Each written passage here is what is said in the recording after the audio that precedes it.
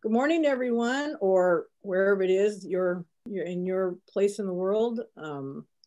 Here in Bakersfield, it is 9:15, so we're on the West Coast. And if you're joining us from a different area, let us know while we're waiting for more people to be admitted here. But we welcome everyone. Hopefully your weather is as nice as ours. We've got pretty nice weather. Well, it's supposed to be in the 80s today, which, for April is not fun, but I've seen that it's actually snowing in a few places. So, I suppose it's better than that. Anyway, I'm going to get started here in just about a minute. And then we'll be able to bring our guest speaker on in time for him to speak. He's going to be speaking. Yeah, compared to July here, Bill says this is great weather. I agree, Bill. I don't like July in Bakersfield. 110 is not, I'm not fond of that. Let's just say that. 70s all the time. And Marty, she's calling, what's your weather like in, okay, it snowed yesterday in Colorado Springs. It was cold this morning. I was going to say, because I'm sure your weather is not, yeah. So I guess, our weather isn't so bad. Anyway, I'm going to go ahead and get started. Since this is being recorded, if people sign in late, then they can go and catch up. So, because we want to keep on time. So, good morning. Marty said spring is really struggling here. Yeah, well, we've got summer right on our heels. So.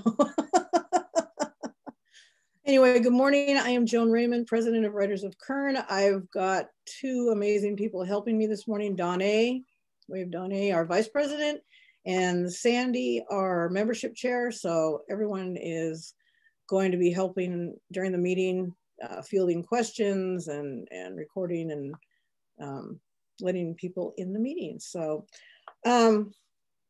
what I'd like to do is, if you're brand new, we used to do this when it was in person, and it was so much easier because, people could raise their hand or something. But if you've never been to one of our meetings before, say something in the chat or raise your hand or say something.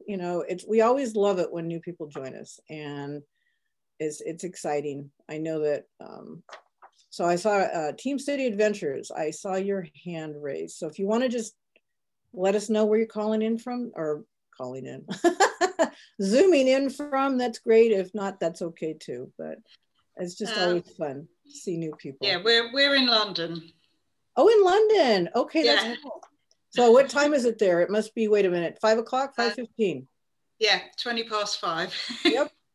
I know you guys are 8 hours ahead. That's cool. All right, go ahead and mute yourself again. Okay. Thank you. That's awesome. Anyway, so we like to recognize our guests. Hi, Annis. We like to recognize our guests and visitors. If these are all our members waving to each other, since we only see each other now like once a month during these.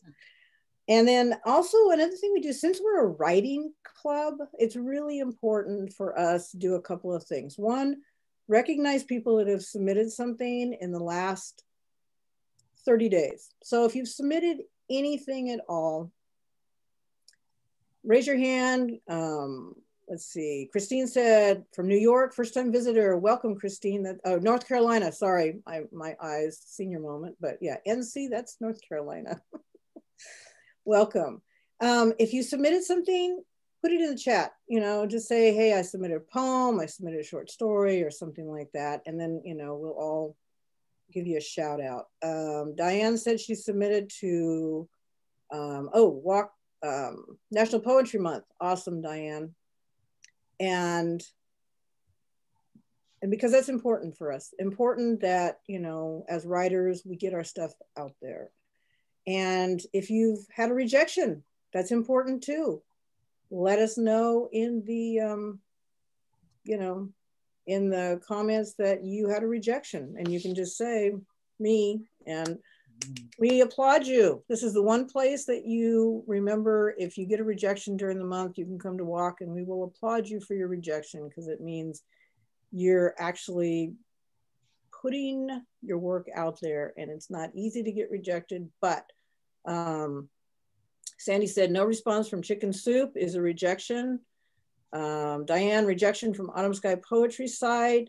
Let's clap for them. Yay. That's awesome because, you know, even though it's hard, that means you're closer to that yes. And we also want to talk about successes. Has anyone had a success in the last 30 days? I know that we've had a lot of members that have gotten published in the National Poetry Month on our blog. So if you have been published or had a book come out or anything like that in the last 30 days, I'll start. I had my first Cozy Mystery come out last week. Anybody else? Let's see. Annis, your poem is up today on the WOK blog. Awesome. Let's see. Gary said he submitted and got accepted. Congratulations, Gary. That's awesome. So for the WOK blog, if you go to writersofkern.com / I think it's blog. It's pretty easy.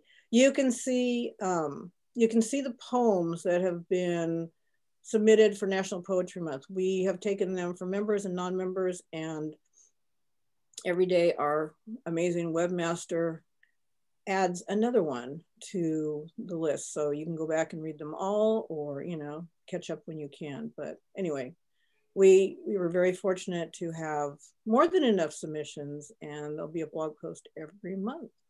I mean, every day this month.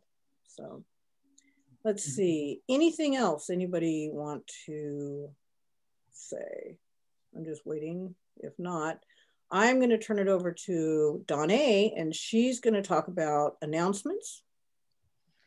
Okay, so our announcements. We have some board openings. Our main one right now, we are looking for a webmaster. Members or non-members with webmaster/WordPress experience are encouraged to email webmaster@writersofkern.com for more information. So if you printed out your meeting agenda, that email address will be on there. But again, I'll repeat, it's webmaster@writersofkern.com.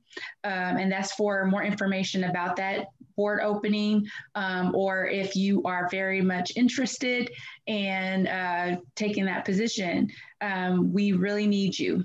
So next we have Open Mic Mondays. This is a perk of being a member of Writers of Kern. So it's the first Monday of each month and it's members only. It's a member-only event. So I would suggest that you attend, listen to other members, read their poetry or their works. And like I said, it's a really big perk of being a member of Writers of Kern. Another perk of being a member of Writers of Kern is our book club. And it is the second Thursday, which is odd months. And it's a member-only event.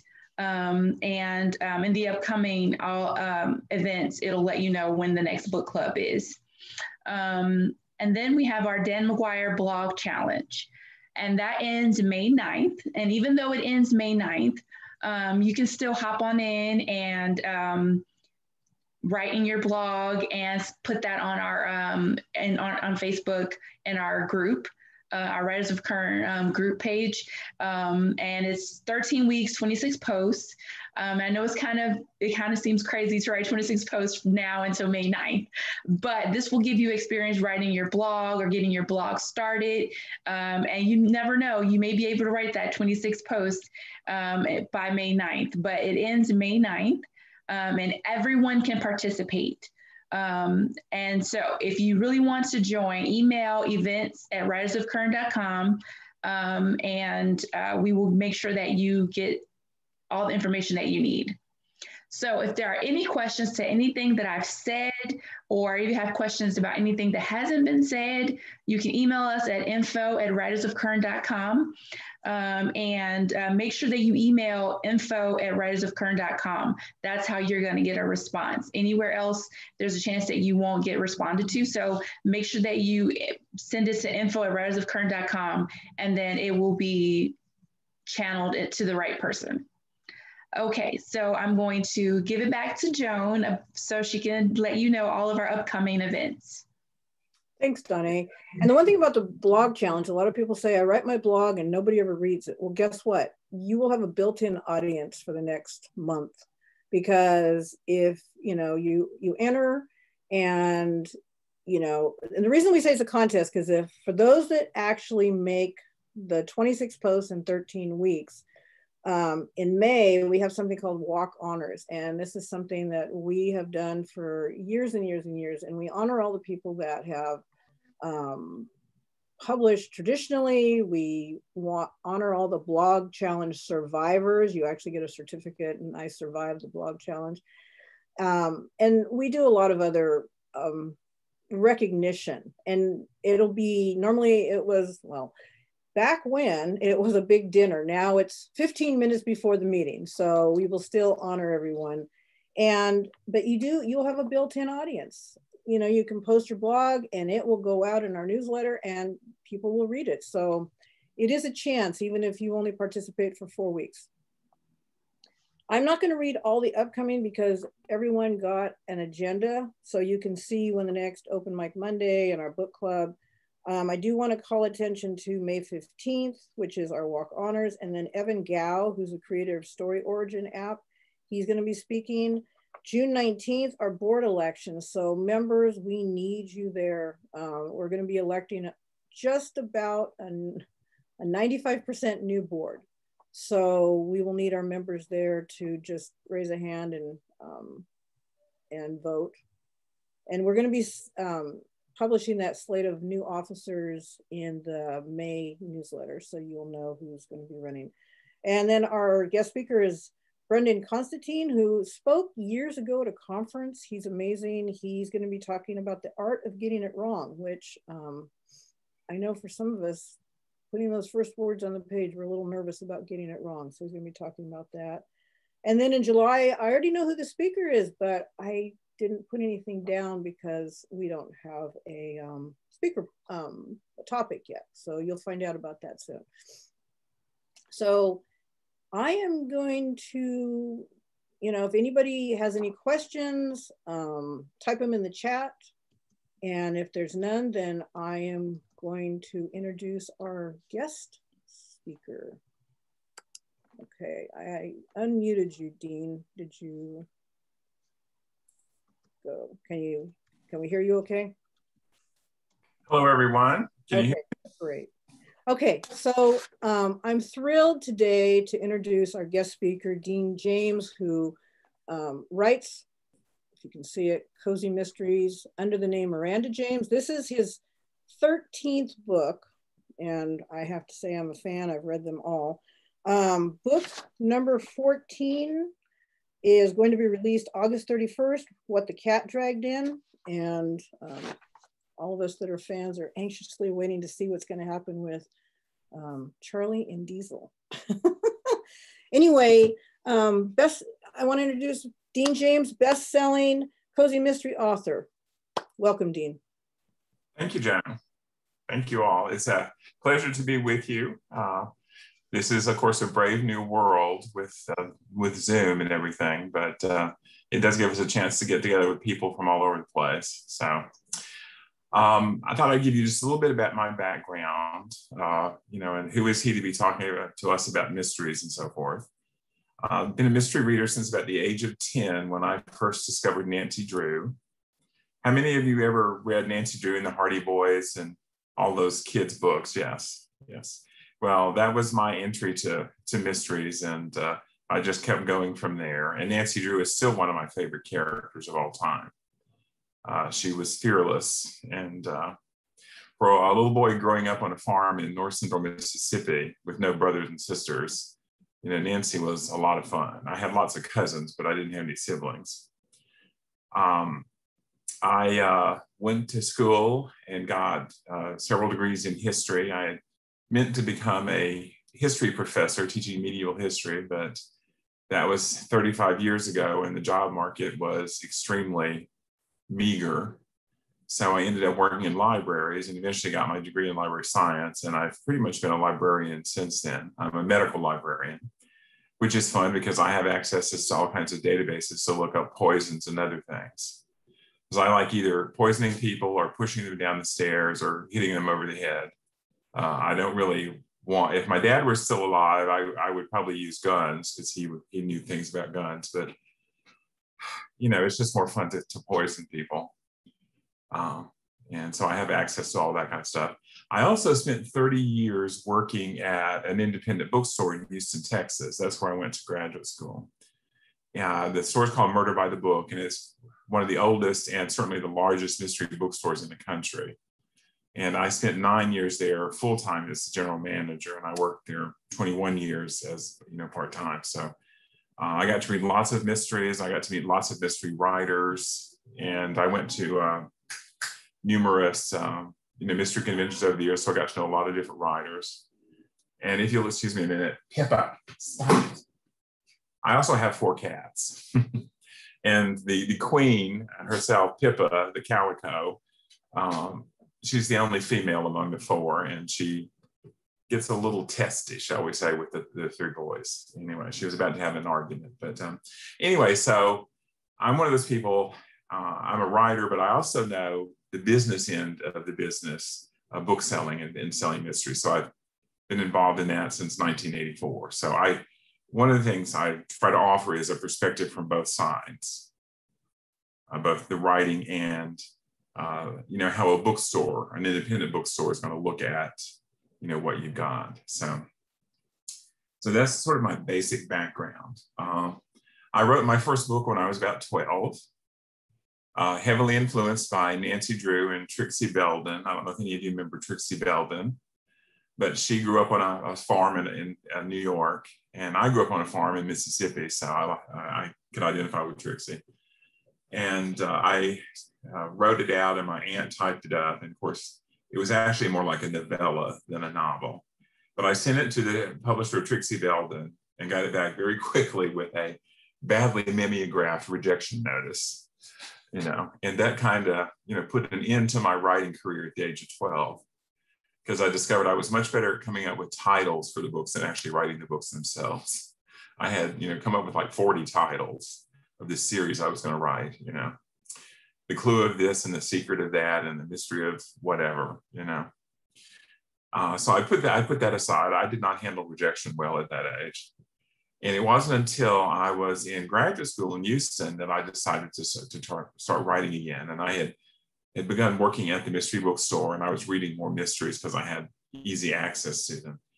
And I loved academic mysteries. And I tell people that, you know, being in graduate school is not necessarily a corollary to wanting to kill people, but, you know, there you are. So I set a mystery in the history department at Rice University, which is where I was studying. And it was an amateur detective story, which is my favorite. I like seeing ordinary people involved in these things because I have no interest in studying police procedure. I love reading police procedurals, but that's not what I want to write most of the time. So anyway, I wrote that book, called it Death by Dissertation, and it went through a number of permutations. I finished it in 1985, and that was when I first submitted it to an editor, and came back with some encouraging words, but ultimately, no thank you. It was published 30 years later. You know, so, you know, you don't necessarily always have to give up on that first manuscript. Sometimes you can salvage it, but it went, as I said, it went through several incarnations with a change of point of view and everything. But my first publications were in nonfiction.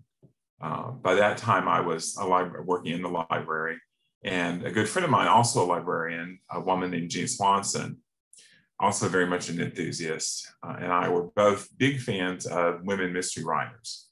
In the late 80s and early 90s, there was kind of a renaissance in publishing mysteries. Publishers began to discover that, gosh, you know what? Books by women can actually sell. You know, it's not all Mickey Spillane and Robert B. Parker and, you know, Tom Clancy and whoever was coming along at those times. So, but the critical literature, you know, what just wasn't there. You know, they weren't getting reviewed the same way men were, and that's still an issue, frankly. So Gina and I decided to write a guide to mysteries by women, and we focused on contemporary women. We didn't cover Agatha Christie and people like that. We focused on the current mystery writers, and we had enough for to over 200 writers in the book. It was called By a Woman's Hand, and it was published in 1994 by Berkeley. And we did a second edition 2 years later, adding more writers. And then Gina and I subsequently did 2 other reference books, one on mysteries by men and women called Killer Books. And we also did a companion to Dick Francis, all of his books. And later on, with another friend, I wrote a book on Robert Parker. But that was my introduction to publishing. I didn't sell a novel until around 2000, and that's when a small press in Tennessee, they wanted to publish Southern mysteries, because that was what they focused on, was on Southern literature and things. So I submitted not that first book I had written, but the sequel I wrote to it later. And they accepted that, and it got thoroughly edited by a woman who I think is the best editor I had ever encountered. I mean, she was wonderful. And so they published 3 of my books, including Death by Dissertation. But in the meantime, I had also come up with other ideas to write, and I'd sold a series to Kensington about a gay vampire who resides in a little village in England. He's American, but he's very much an Anglophile. And I published 4 books in that series: Posted to Death, Faked to Death, Decorated Death, and Baked to Death. And they're available as ebooks now. They're out of print, but they're available as ebooks. And I let my, as I say, my sort of bitchy side, come out in that, because they're in the first person, and the vampire has kind of a snarky sense of humor. So and I really had fun playing with that. It's sort of like Agatha Christie meets the lighter side of Anne Rice. There's no horror. It's all for fun and laughs. And then I sold a series to Berkeley about a woman who lives in a trailer park in north central Mississippi, who has 3 kids, one of whom is a single mother with no sign of the father around, and she works in a little restaurant, diner type of thing, to make ends meet. And she works overnight at a place called Budget Mart, stocking shelves. And if you think hard enough, I'm sure you can figure out what Budget Mart really is.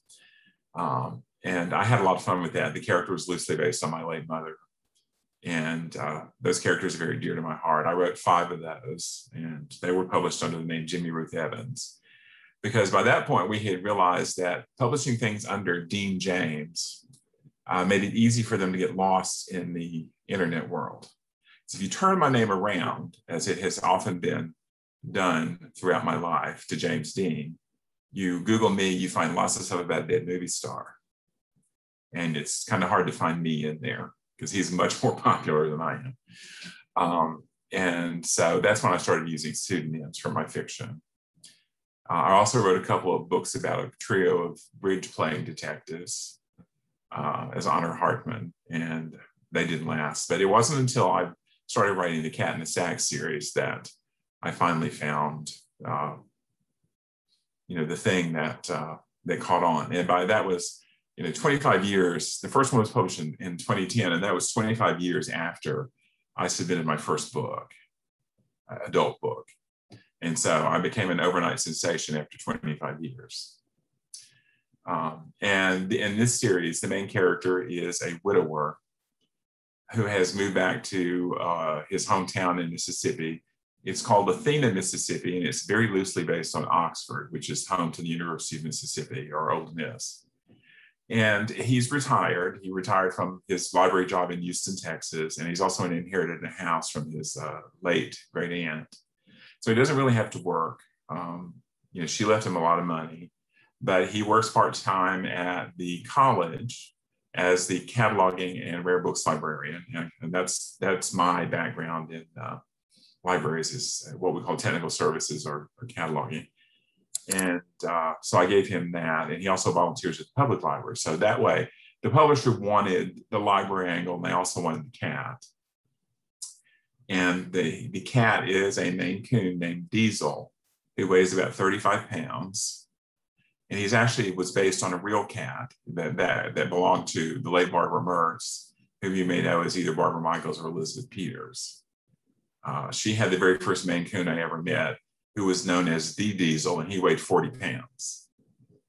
And he was not overweight. He was just a big cat. First time I saw him, I thought a bobcat had gotten into the house. But he was big and sweet and, you know, very loving. And when I knew I was going to write this series, I thought, well, why not a Maine Coon? And I do not have a Maine Coon. Not all four of mine are rescues, and none of them are Maine Coons, but they talk sometimes like Maine Coons do. And two of them are in here looking out the window. They probably see a lizard. So anyway, that series got started in 2010. The first one's called Murder Past Due. And to my shock and surprise, it made the extended New York Times bestseller list for mass market paperbacks, which, you know, was a shock. I mean, that's one of those things that we always, you know, hope will happen. And when it does, it was totally surreal. And several books after that continued to make the list. And then they started publishing them in hardback, which kind of killed that because, that list is very competitive. But anyway, the series got off to a good start.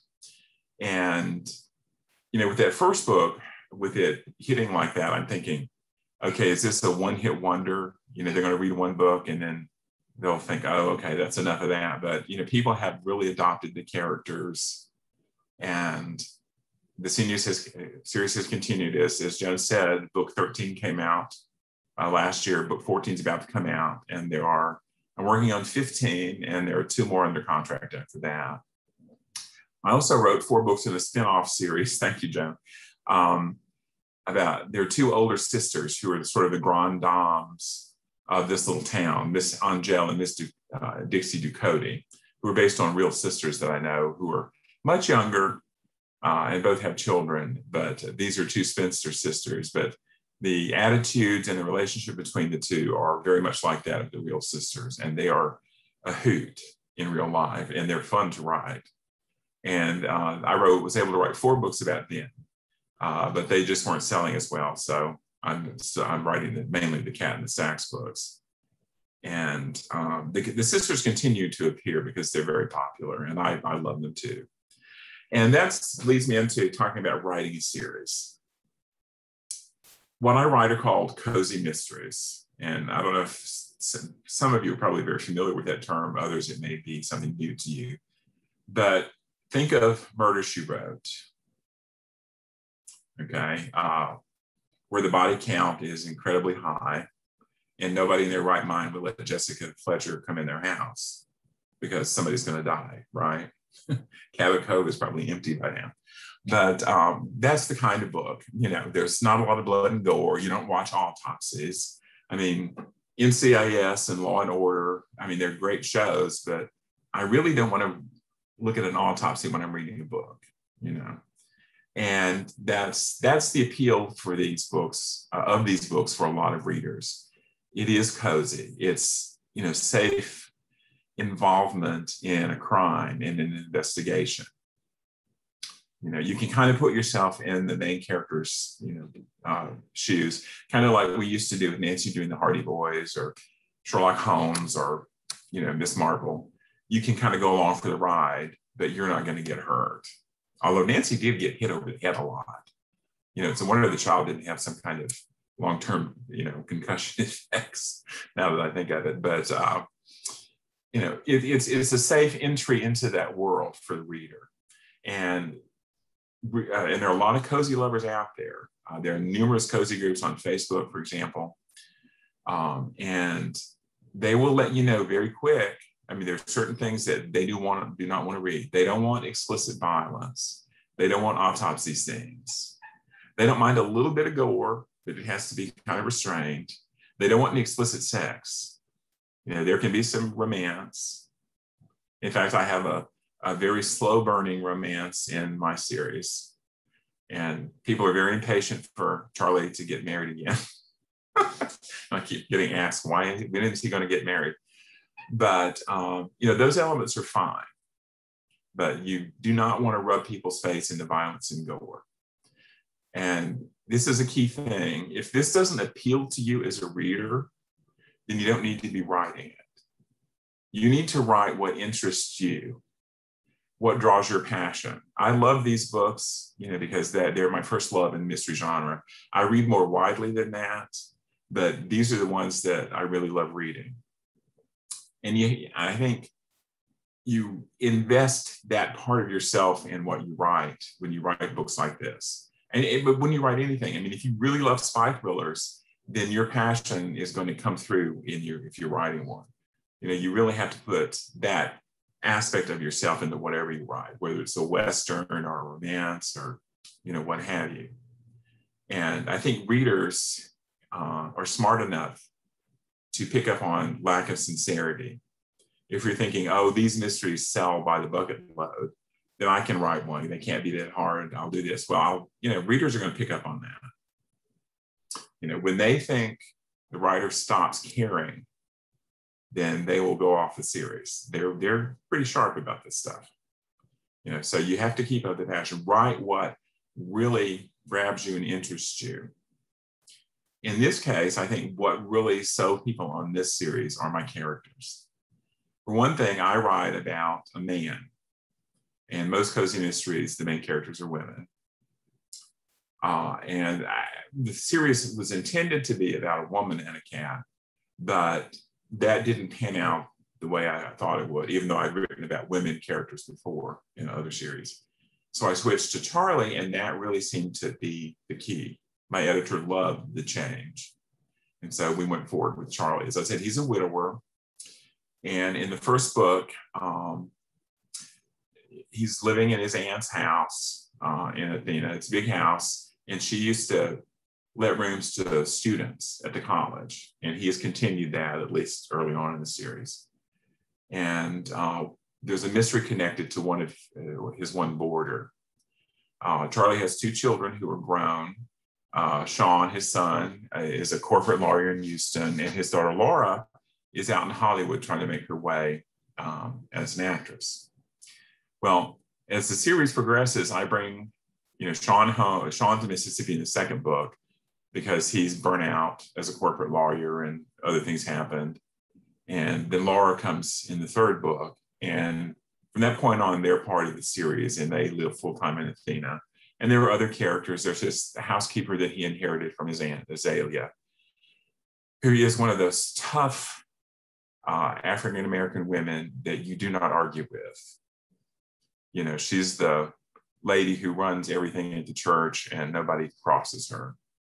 She and Charlie's aunt were great friends, and they ran the boarding house together and everything. But her daughter is the chief deputy in Athena, who is a very modern woman, educated. She's tough as nails. She can't stand the fact that her mother is working as a domestic. She thinks her mother should be retired. And there's, some butting of heads, And that's the other thing. You kind of need to have a conflict in these books. Everything can't be nice and cozy and sweet. And Charlie and Kenesha, the daughter, butt heads a lot. Although eventually down the road, they begin to find a way to work together.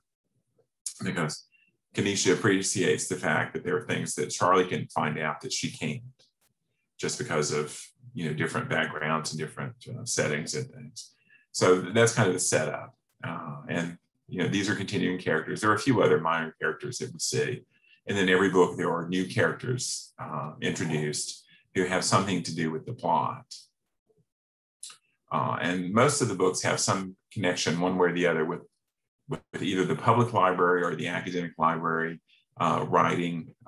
It comes up in one or two of the books. In the second book, for example, Charlie's hired to catalog a rare book collection belonging to an eccentric wealthy man in the town. And that was fun because I could put every rare book that I really wanted to own into this collection, like a first edition of Pride and Prejudice and a copy of Edgar Allan Poe's Tamerlane, which is one of the rarest things in existence, and other things too. That was a lot of fun. But, I put the library background in there, and I try not to let it overwhelm, but librarians love it because, as a librarian who writes these books, I know what librarians' lives are like, and they really get a kick out of that. And in most of these cozy series, there's always some kind of background that's a hook. I mean, it's almost become a cliche, but there are the cozy mysteries that have, cupcake shops and bakeries and catering services and all those things. And there are lots of cozies where the main character has a pet. There's even cozies about, pet boutiques and things like that. There's, all kinds of needlework and sewing and those kinds of things. That gives the publisher a bit of a marketing hook. And these books, kind of get dismissed, but sometimes just because there is this marketing hook. But if there are a lot of quilters out there. And if you are somebody who knows a lot about quilting and you write a book with a character who quilts, then you've got a market there, because they love to read about people like themselves who do these things, but who, in addition to quilting, may stumble across a dead body now and again. So it helps to have your character have some interest, so they're just not a busybody sitting there waiting for something to happen and then they pounce on it. They're involved in the community in some way. One of my all-time favorite series of cozies was written by Earlene Fowler, whose character Benny Harper works in a crafts museum in Central California. And each of the books in the series has a title taken from a quilt pattern. Of course, naturally I'm blanking. Mariner's Compass is one of them. Various things. And there's always something to do with quilting and crafts in them. But the books are really about Benny Harper and her relationship with the man who becomes her second husband. And the crafts are there as kind of a framework, but it's about the characters and the relationships and what happens among them. And that's what really sells these books. And yes, you can put recipes and crocheting tips and things in them. And, and I had to put recipes in my trailer park books. No, stop it. My biggest male cat is the biggest baby. He wants attention constantly. Sorry, that's Toby. But, as I said, this gives some kind of color and context to these books. But the books really aren't about that, which is, I think, is what some writers and critics don't understand. It's not really all about crocheting. It's not. It's about the relationships in the book. And that's what sells readers and brings them back. And that's the virtue of writing a series. Back in Victorian times, Charles Dickens published a lot of his novels as serials in magazines. People would be waiting outside the publisher's office at 5 a.m. for when the next issue came out of Household Words, because they wanted to find out what happened to the characters in Dickens's books. Like Little Nell, was she going to live or was she going to die? That's kind of how serial fiction really, got a big start. And, think about the people who are devoted to soap operas. As outrageous as the plots in those are, people, care about the characters. They want to see, is Erica going to get married for the 13th time or 15th or whatever? I mean, that's pretty wild. But, people want to see what's happening.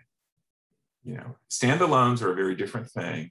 You don't really write standalone cozies because people, for cozy, they want to be in for the long haul. If they like your characters, they want to see what's happening in book 17. Hopefully, if it lasts that long, they want to follow these characters through their lives and their careers and stuff. So you have to give your characters room to grow and change and everything. And I try to write each book so that if a person comes into the series at book 7, they're not totally lost, because the story itself is a standalone. There may be some relationship dynamics which might be, a little unusual without having read the earlier ones, but the main story is there to figure out, But readers of series love to read from the beginning, and they will always try to read from the beginning if they can. They'll try to find that first book and read all the way through. But like I said, they are there for the characters. Now, they also want a good plot.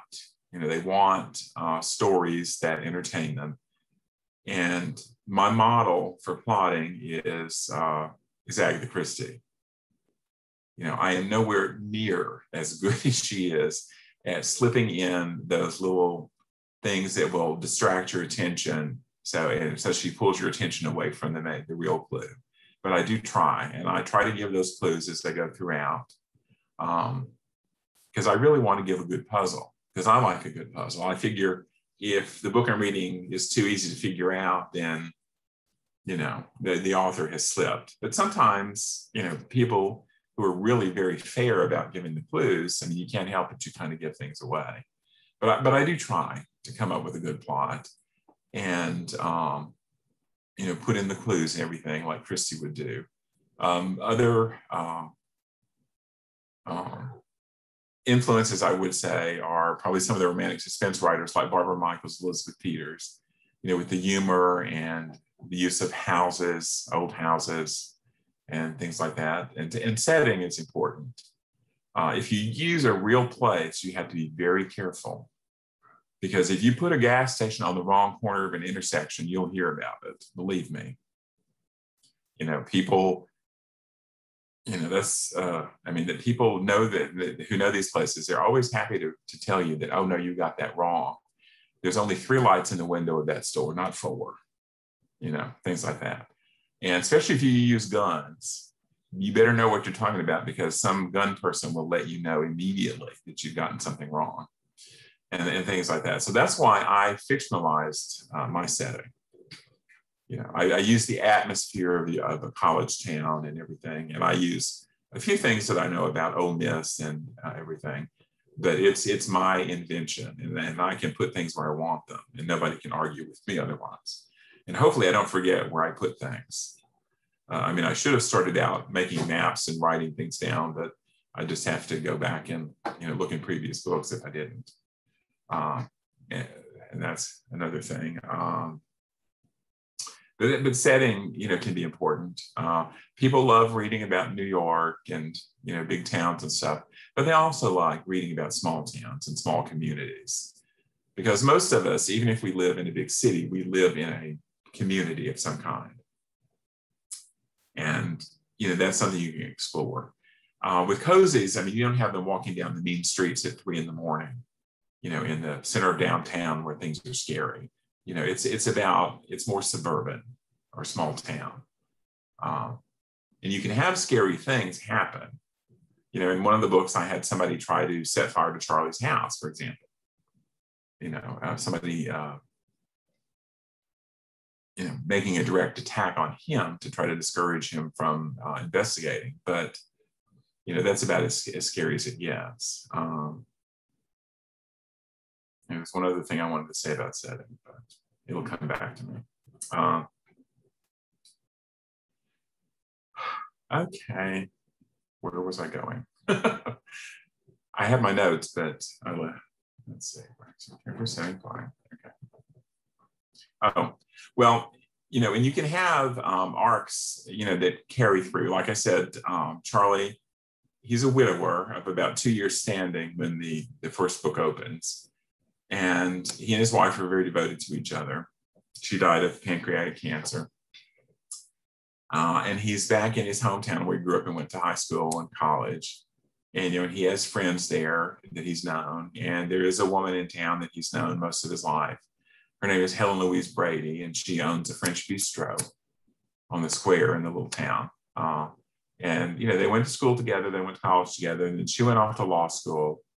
And he got married, moved to Texas, and went to library school and lived there. But Helen Louise, after a while, got tired of being a lawyer, so she went to Paris and went to school to become a French chef. So she's come back and opened a little French bistro. And they, you know, begin to see each other, and things move along and what have you. So, you know, you can add that kind of element. One of the cliches you see in the books with the women characters is that there's always a handsome cop, you know, that the main character gets interested in. And truly, some of them are very, very attractive men, you know, but, you know, that's it's been used so often, it really is a cliche. So if you do that, I mean, you need to think about it. With Erlene Fowler's series, that's what she did. She had her character come into conflict with a homicide detective who's very strong-willed, and Benny's very strong-willed, and their relationship and how they work things out between them, with Benny getting involved over the course of the series in these murders. I mean, they get into some really, knockdown, knockdown, drag out kind of arguments in the series. I mean, it's a very, tempestuous relationship, but it's real. She doesn't back away from the real aspects of a couple, arguing over these things in the books, as, because you can imagine in real life, if your spouse was always running off to get involved in a murder, you'd be a little concerned, even if you weren't a cop, so you can push the envelope in some of these books with, I think, that real emotion and the real emotional texture like Erlene does. And I think, I try to put that emotional texture in my books with the dynamics among the characters. For example, Charlie, before his son comes to Athena to live, Charlie had a kind of difficult relationship with his son. Something went wrong between them. And that gets worked out in that book. And, there are other things that you can do with these characters and their lives as the books go along. And you can find out things about characters that you didn't know to begin with. One thing that I know people are always curious about is the writing process. And if you talk to 100 writers, you'll get 100 different answers, because nobody really writes the same. And you shouldn't expect to make yourself a carbon copy of another writer. Excuse me, just because that person is successful, because it's not going to work for you. I have a very dear friend who's a very good writer, but the way she writes would drive me crazy. She doesn't write, from chapter 1 to 2 to 3 to 4 to 5. She might write chapter 1, then she might write chapter 7, and then chapter 30, and then back, because she thinks in scenes, and she sees a lot more of her plot to begin with than I do with mine. So she can do that. But it's probably my historical training that I am a very linear person, and I have to write, chapter 1, 2, 3, 4, 5, 6, 7. Even though I may know something that's coming in chapter 7 when I'm writing chapter 2, occasionally, not often, but sometimes, I have to write to it. I might jot down a few notes about it that I have to work my way to it. And Joan and I had a pre-meeting meeting on Thursday. We were talking about this and discovered that we are both what people call pantsers, or as some like to call it, organic writers, to make it sound a little more highfalutin, organic, rather than people who outline. I mean, I had to learn, I went to school in the age when you had to learn how to outline. You had to have a Roman numeral 1, and then an A, and a little I, and a little B, and all that kind of stuff. And I learned it well enough to make an A, but I hate it. I do have to come up with a synopsis to give to the publisher, but it's very brief. It's usually not more than 500 words at the most. It's not very detailed. And it's, it can change. It's not set in stone.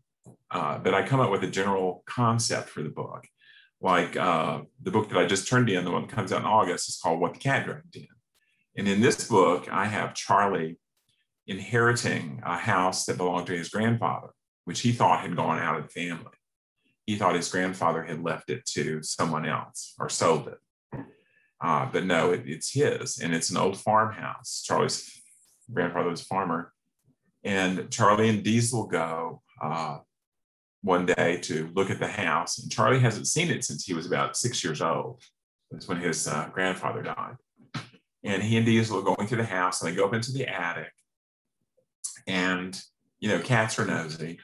So Charlie's looking around. Diesel goes off by himself, and then Charlie hears this thunk, thunk, thunk. And he goes to find Diesel, and he finds Diesel has found a human skull. Okay. Not necessarily what you want to find in your grandfather's attic, right?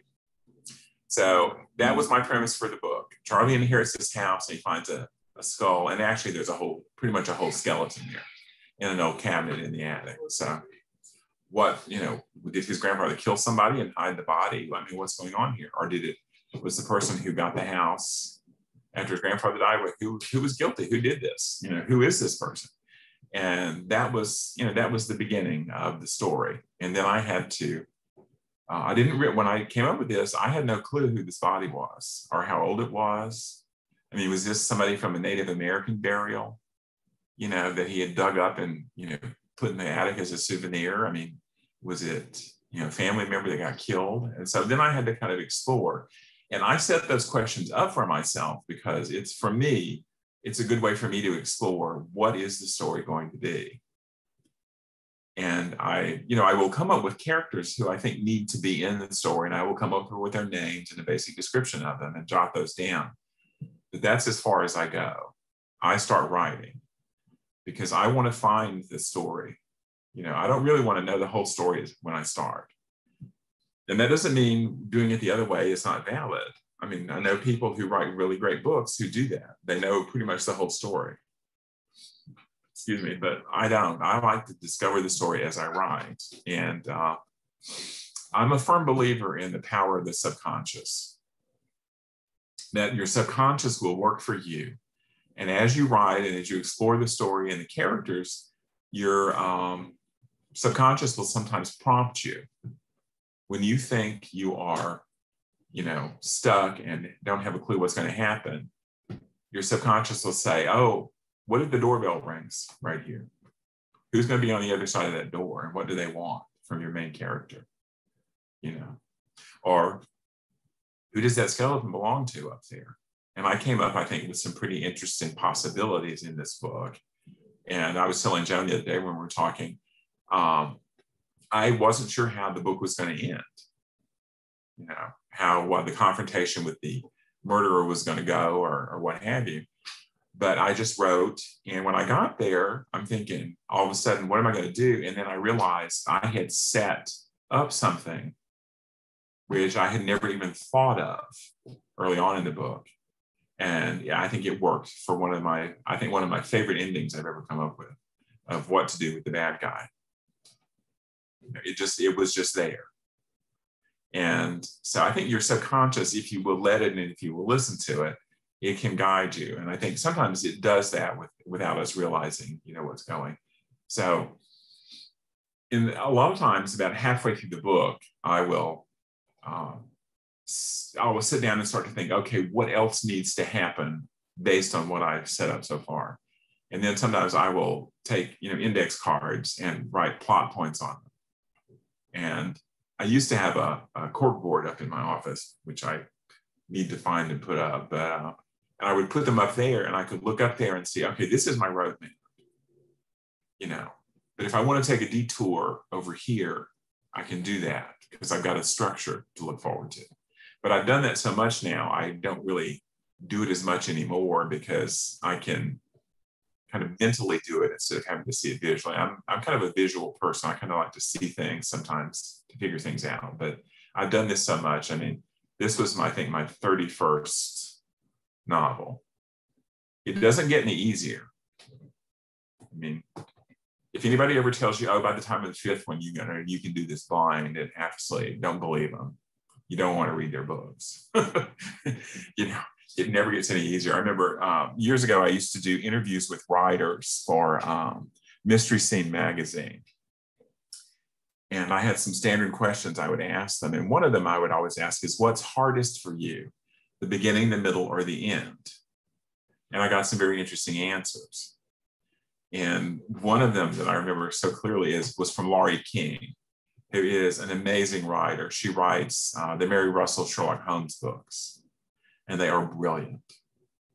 I'm not a big Sherlock Holmes fan, but this is a twist on the Holmes legend that's really fascinating because it's mostly about Mary Russell, who is a really superb character. But Laurie, I mean, has won the Edgar. She's won the British Crime Writers Award. I mean, she's highly lauded, loved by critics. And she said, there's a point in every book, usually past the middle, that I get to, that I'm thinking, okay, everything I've done before this is a fluke. You know, my success up until this point was a fluke. I have now written utter garbage and I don't know what to do with it. You know, what's going to happen? You know, and the same thing is with me. It's like by the time I finish a book and turn it in, I'm thinking my editor is going to call and say, Dean, I'm so sorry, we cannot publish this. It just doesn't work. You know, because, and I think if you don't feel that way sometimes, maybe you should, you know, because it makes you conscious of, okay, what do I need to do to make this better? So, you know, don't feel alone if you doubt yourself. Okay, that's the message I want to tell you. But you just keep going, you know, and write the book and turn it in and let your editor, you know, tell you. And listen to, you know, if you have an editor, if you have a critique group with people whose opinions you value, really listen to them. And my editor at Berkeley, Michelle Vega, is really wonderful. I've been with her, I think since 2009. Her boss was my editor before that, and then she turned me over to Michelle. And Michelle reads my book. She knows my characters. She understands the dynamics. You know, she understands the way I write. And she will tell me, okay, I think the pacing is off here. I think we need to, you know, cut some of this out to make it move. And she'll think, you know, do you really think Charlie would do this, or, you know, whatever. And then there's a line editor who finds when I've changed, you know, somebody's eye color or the timeline is wrong, or, you know, I think I've covered 3 days. It's really 4, you know, that kind of thing. I lose track of how many days sometimes. And they're there, you know, for that. But I trust them because I know they have my best interest at heart. And if you have a critique group or a writing partner or somebody, then listen to them. And, you know, your mother may love everything you do, and she may think you're the best writer since William Shakespeare, but she may not be the best judge. You know, get people's opinions that matter to you and people who really understand what you're doing. I was in a critique group with a woman who was only interested in writing thrillers. And she was writing one, and it was not really very good.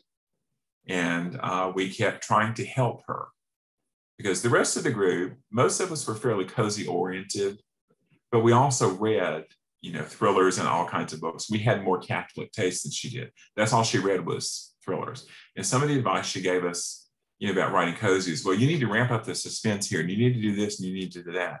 It's like, I'm not writing Mary Higgins Clark here. You know, I'm writing, you know, Jessica Fletcher. There's a different dynamic, you know, and you need to understand the differences among these different types of mysteries if you're writing mysteries. Same thing with science fiction. Hardcore science fiction is not the same thing as a paranormal mystery with werewolves and vampires. You need to know the difference, and you need to know what works in these different genres. So she would not listen to us, you know, and she would keep making the same mistakes over and over. And the dialogue would be just, you know, you don't go in, if you're writing a thriller with a fast pace, you don't have these long sentences with multiple, you know, subordinate clauses and this kind of stuff. You know, look at Dick Francis. Look at I mean, he is probably the best thriller writer I can think of. I mean, the man was brilliant. Read him, read his dialogue, you know. Read Robert B. Parker. If you can stomach Susan enough. I can't. Susan needed to die. But, you know, guys like that, I mean, they know what they're doing with dialogue and pace and everything, you know. If you're going to read these books, then you need to learn from them. And that brings me to probably my biggest point of all. If you want to be a writer, you've got to be a reader first. You know, you have to read the good stuff and the bad stuff, and you have to be able to tell the difference. You know, if you can't tell the difference between Michael Connelly and James Patterson, then we have a problem. I mean, all kudos to James Patterson. He is the best marketer in the world, you know, but I cannot read it. You know, he's too violent for me and too choppy and what have you. You know, I like a little more sophistication, like Michael Connelly or, you know, people like that. I love Ruth Rendell, British writers, P.D. James, you know, really a variety of people. I'm fairly eclectic, you know, but you have to read and read what really engages you. Like if you're a science fiction reader and love it, then that's what you need to be writing. You don't need to be writing, Westerns, unless you also happen to love Westerns. Circling back to my very first point, write what really engages you.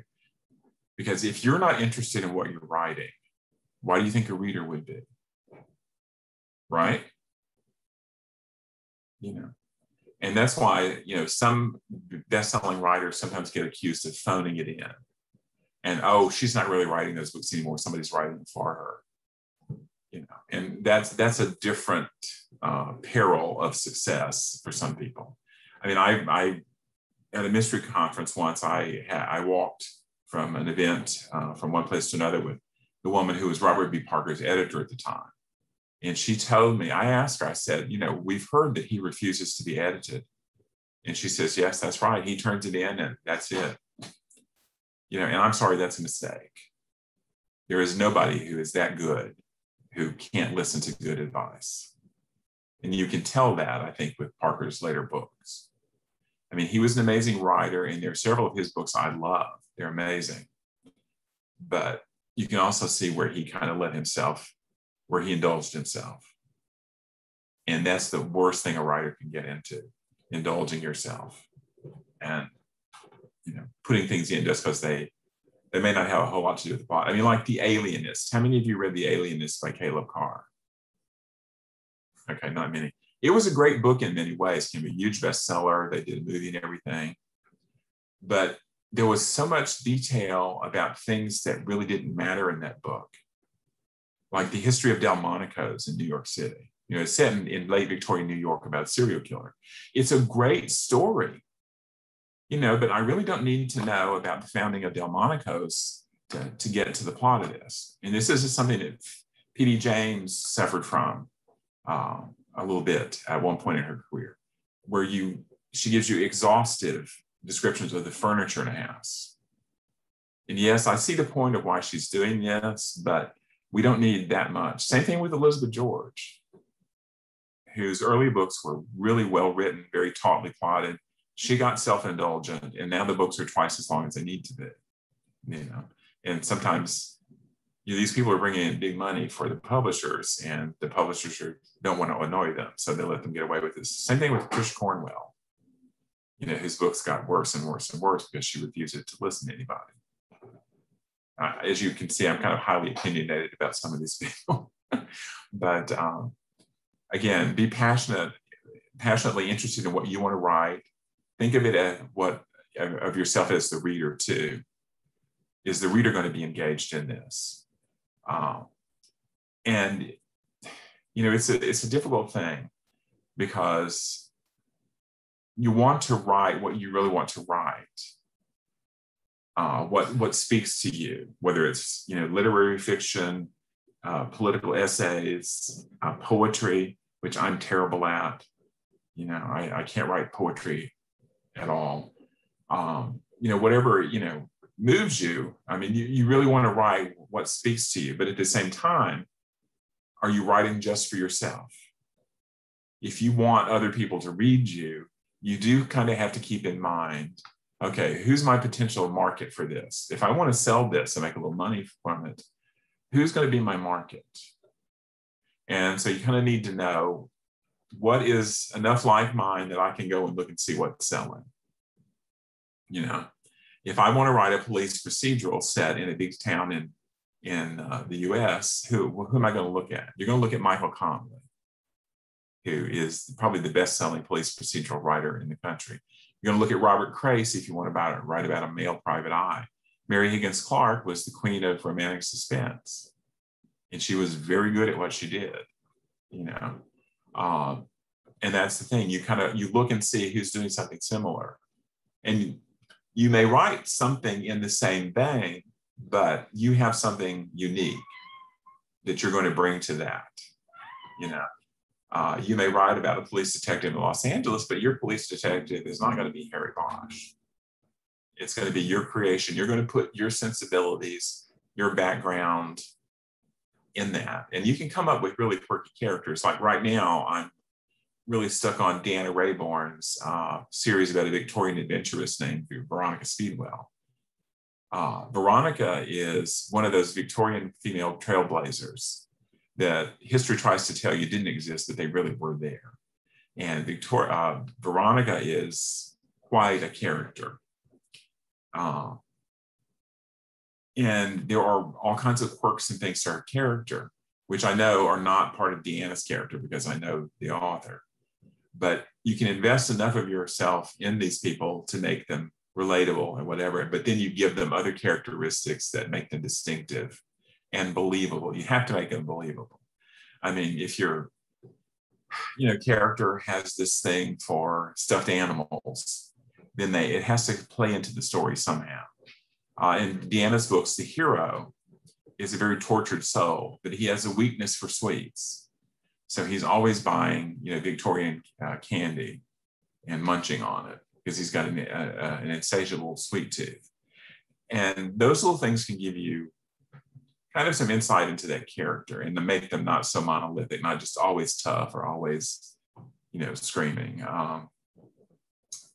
And the same thing in, look at movies sometimes and see how actors and actresses give you those little extra touches in their characters. Like Meryl Streep, for example.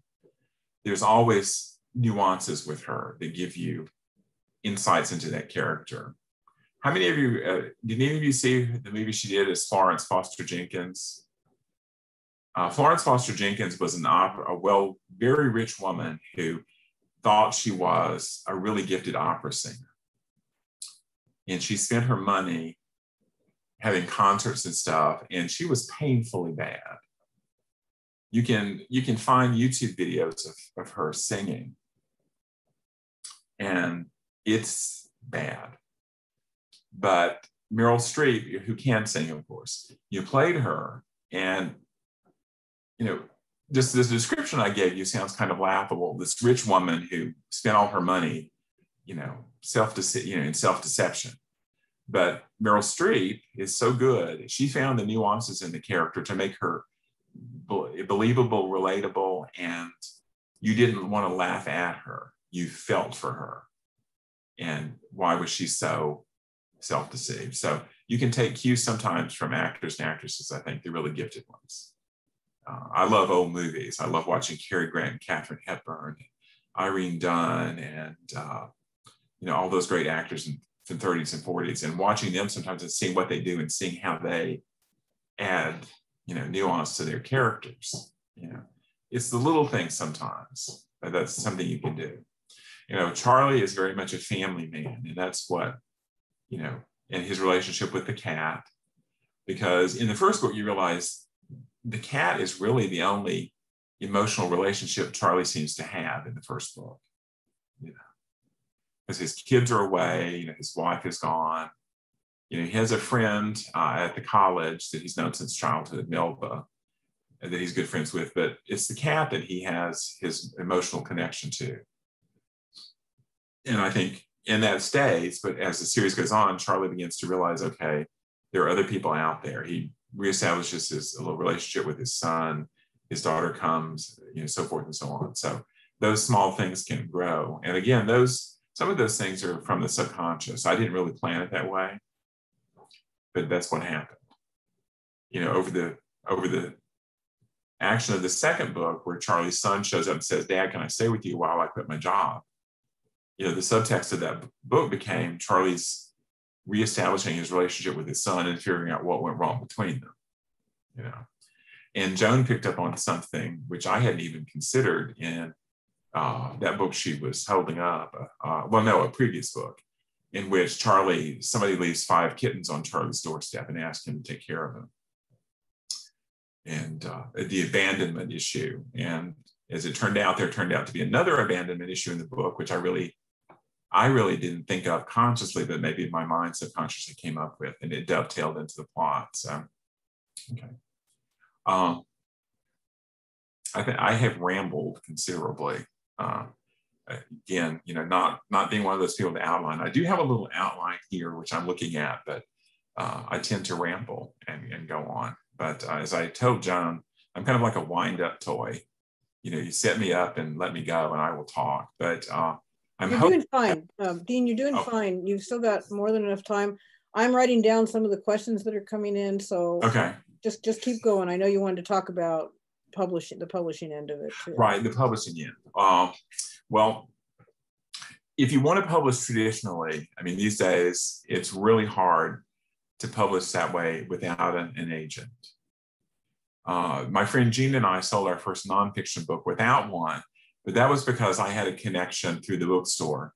One of the publisher sales reps who came by, I happened to start talking to him one day about this reference book we wanted to write.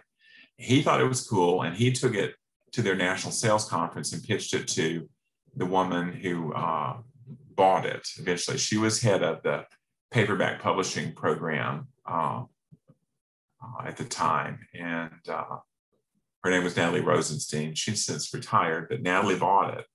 But we, on the strength of that, we were able to get an agent for the next book, and that person is still my agent. That was in 1994, I think, and she's been my agent now for 27 years almost. So, and I was lucky. I mean, I had those connections. Previously, before all this came about in the past year or so, you could go to writers' conferences and you could, meet an agent there or something and get a referral. But it's going to be different from now on. But to go that route, you pretty much need you're going to need an agent.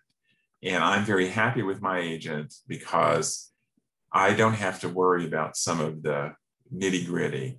If I'm running late on a manuscript, I don't have to, either email or call my editor and say, look, Michelle, I'm sorry. So I do it indirectly. I let my agent know, and she's the one who contacts Michelle, and they go back and forth. And that leaves my relationship with my editor just about the writing and not about the business.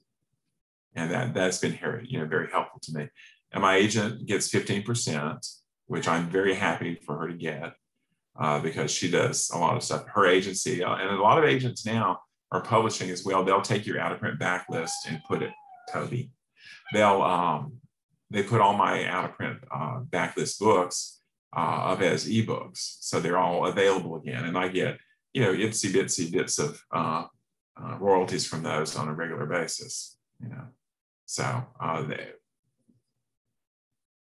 and from the business side, I mean, worked in a bookstore. A lot of people don't understand, and this is from the point of view of an independent bookstore, not of a mega chain or a website.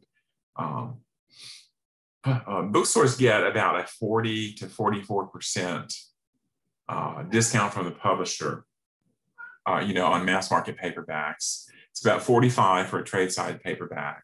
And sometimes it's 45 to 50% on a hardback, And so out of that margin, that's how they pay all their expenses. They pay the light bill, and they buy bookmarks and bags, and they pay salaries, and they pay the air conditioning, and that kind of stuff.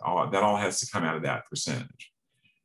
The issue that we began to run into when people started coming in with self-published books and things was that we couldn't get them from a distributor or whatever. They wanted to deal with us directly. And we would say, well, in order to do this, we need at least this much, for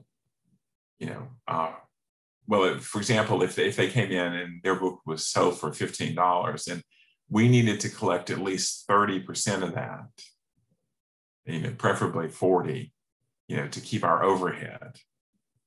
And that can sometimes be difficult because if they're coming in expecting to sell their book for $15 and for us to fork over 15, plus we have to pay the tax on that sale, that's not going to happen. Bookstores can't give away their labor and their other things, for nothing. So the bookstores have to be able to get that percentage. People who were finding small presses to publish them ran into trouble because the small press would only want to sell them their books at a 20% discount. And they wouldn't, and some small presses don't want to deal with the bookstore. They'd rather go through Ingram or Baker and Taylor and stuff. And I mean, there's all kinds of nuances to this and complications. But if you are self-published or published by a small press, talk to the bookstore and try to understand what their side is. And you can tell them your side, what it costs you and so forth and so on. understand the economics on both sides, and it will make for a happier relationship. And the bookstore, I haven't worked there in 6.5 years now, since I moved back to Mississippi.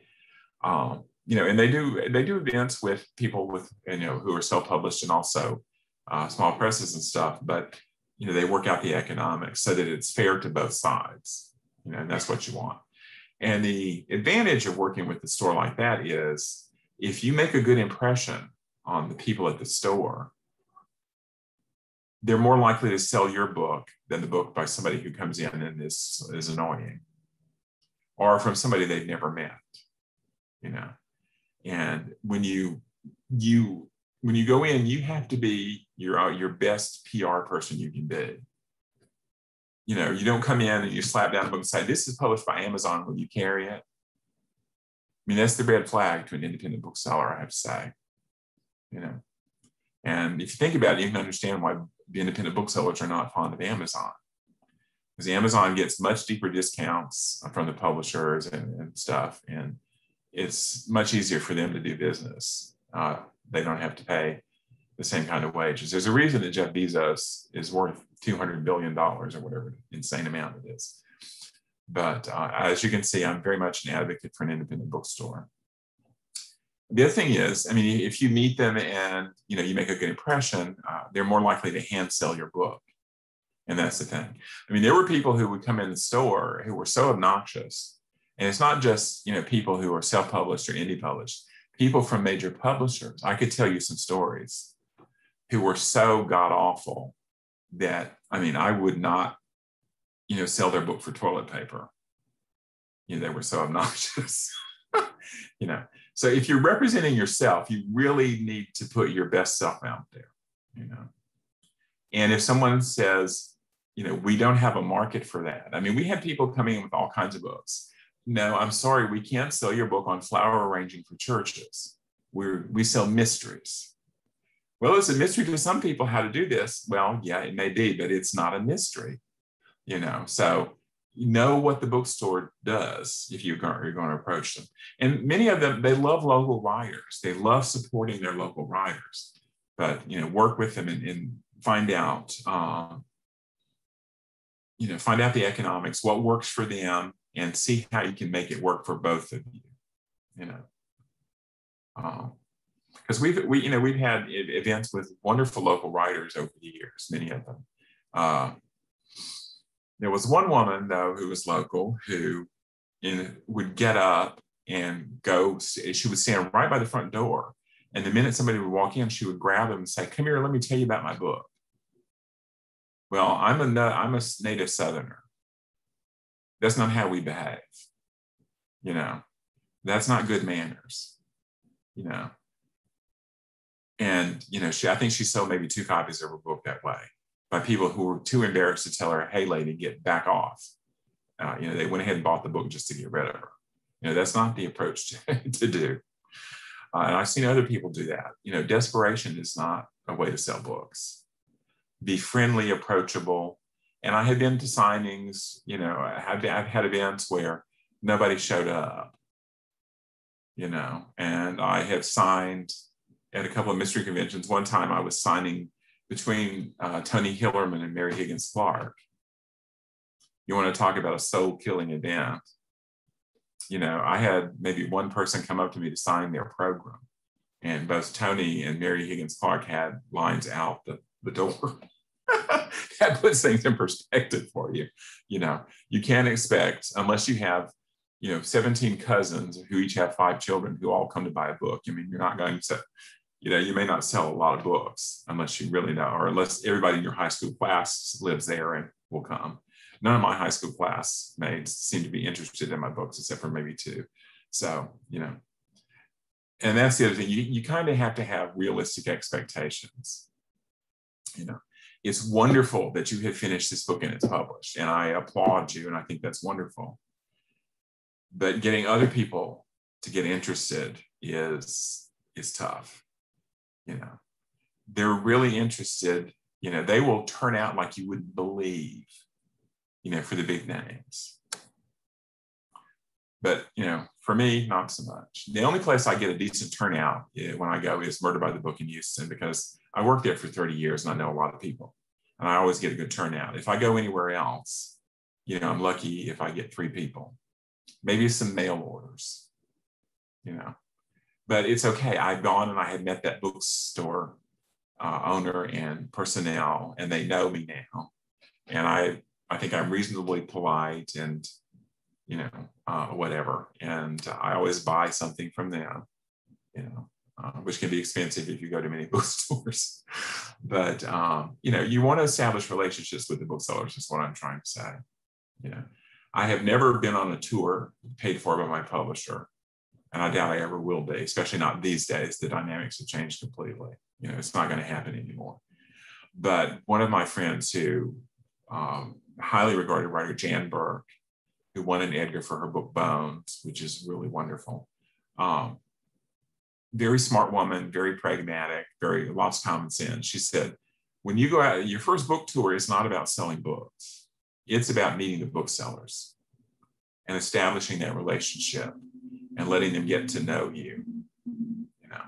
So that's the other side, especially triply, 10 times more important if you are publishing yourself or if you are with a small press, you know, because you're not going to have a big budget from advertising. I get a small advertising budget. They, you know, my ads for my books show up in a couple of mystery publications, and they do stuff on the web now, which is great. It helps get the word out there, you know, but, you know, nobody's going to spend a huge amount of money to publicize my books. So, you know, my presence doing things like this and my presence on Facebook and so forth, you know, those are tools, you know.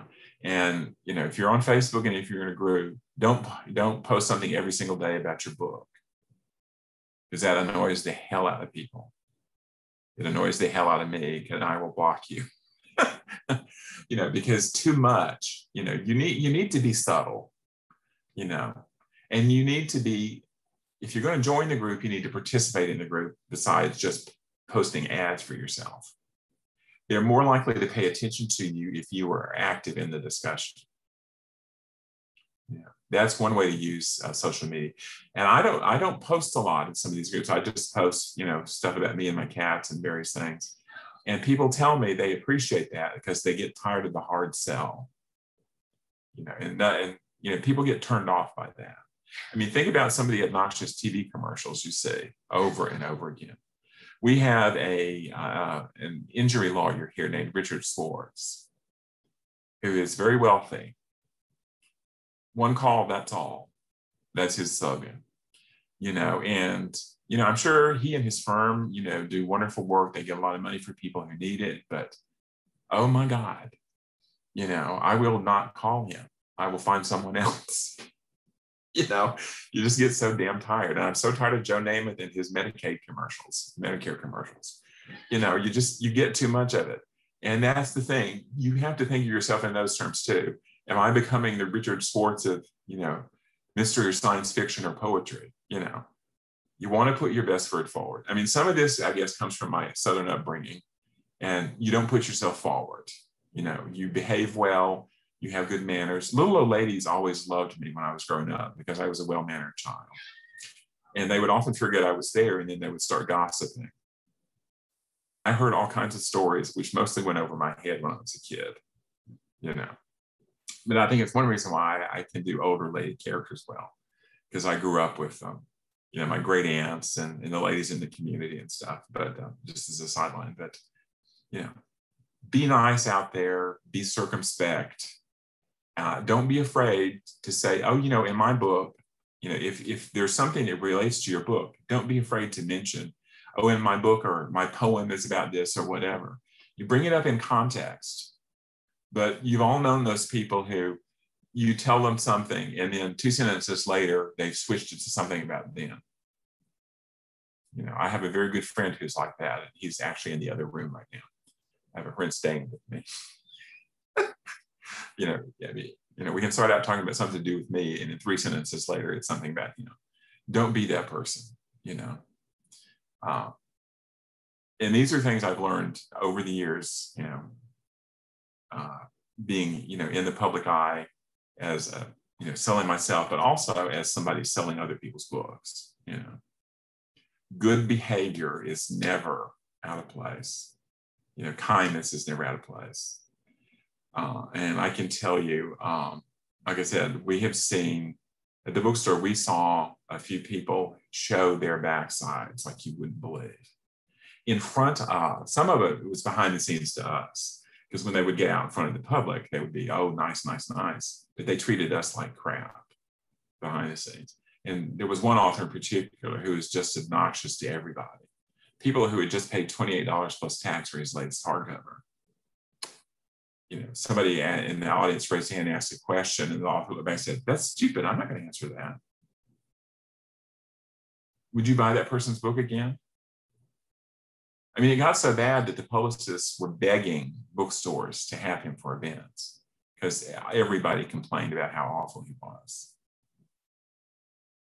So, and he's a huge bestseller. So,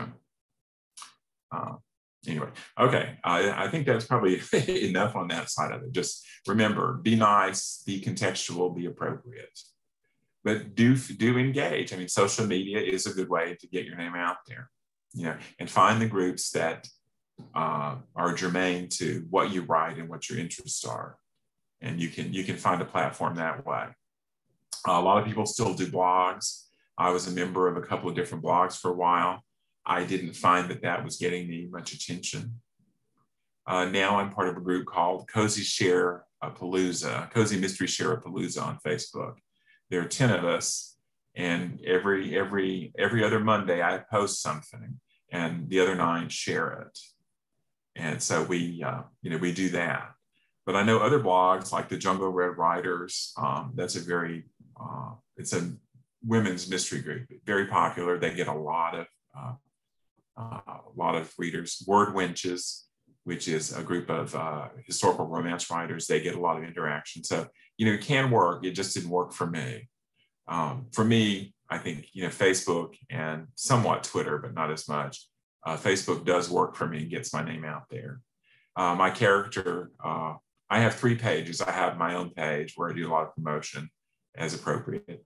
Then I have Miranda James has a page, and then Diesel, the cat from the series, has a page. And I will occasionally post things from Diesel's point of view, but I don't spend a lot of time there. I could probably do more with that. And honestly, Diesel is the most popular character in the books. People love that cat, and I can't tell you how many people I had write to me and say, because of you, I've got a Maine Coon now, which I think is wonderful. They are wonderful cats. And I have a friend who has 3 of them, all purebred. And she is my Maine Coon technical advisor for the series. I will run things by her. In one book, I had Diesel do something which I thought was, kind of dog-like. And I asked Terry, I said, Terry, would one of your cats do this? She said, oh gosh, yes. She said, they can be very dog-like. And they're very smart, and they're very loving, and they're very loyal. And Diesel is particularly sensitive to people who are emotionally disturbed or, just upset, so that comes in useful. So anyway, I forgot where I was going with that, but anyway, it's more than time for questions, I think. So one thing you were saying, Dean, is that I think people buy books because of the relationship with the author. I mean, when you meet an author, or when you kind of see them on Facebook, you can tell a little bit about them. And then, of course, you read the book, and then you're like, oh my gosh, like, for me, I agree. I love Charlie and Diesel. I mean, they're a dynamic duo, and, and that's what got me hooked. And they were real people. And I was going to say one thing, you don't shy away from themes. Like in one of them, I think it was Charlie's daughter or daughter-in-law, I can't remember which one, had postpartum depression, and it was his daughter-in-law, really bad. And you took that whole arc out, and I was pleased to see that, because a lot of people don't talk about postpartum depression. Right. Yeah, and in books like this, you can talk about real issues. Mm-hmm. You don't want to beat people over the head with it. And in fact, the book that where the Diesel finds a skeleton. I had a background issue I was going to talk about in that book, but we decided that it was too heavy. It was too, it would, you know, it just was too heavy for the book. And I wrote it, and then my editor read it, my agent read that, and they said, we're really concerned about this. I mean, for one thing, to explore the full ramifications of that issue, I would need to write a longer book and a different kind of book. I was using part of my own personal history for that. And it's like, well, no, this is not my working out of that issue for myself. I don't need to impose that on the readers. So I changed it into something else, and it works just fine. But there are some, you can talk about some things. I mean, I get flack sometimes because there are, gay characters in my books. I'm gay, although I write about a straight man. But there are gay characters in the books, and that comes into play a couple of times in some of the plots about things. And there's prejudice, but I'm not trying to teach anybody anything. These are just people. I mean, they're just real people, and that's what you write about. The more real you can make them, the better. And yes, there are homophobic people who get really turned off, and it's like, well, that's your issue. It's not mine. In fact, there was one woman said that one of my friends reported her for hate speech on Facebook. Oh. And I just blocked her, so I'm not listening to this. And mostly what I see on Facebook, there's, I don't see much of this, and people, there are a couple of the minor characters that there's one gay couple in the series that people just love, you never know. But don't shy away from writing about real people. We all need, this has become more apparent in the last few months. We need visibility of all groups,